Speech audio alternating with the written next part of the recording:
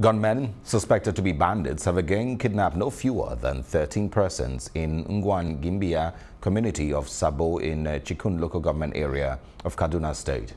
The incident happened late Wednesday night at about 11 p.m. Sources have it that about 6 persons, including a landlord and his tenants, were kidnapped from one house. This attack comes barely 48 hours after the abduction of the Bethel Baptist High School students in Maraban in Chikun local government area on Monday morning.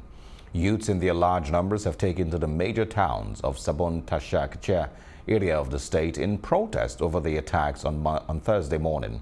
We will also bring you further details in subsequent bulletins.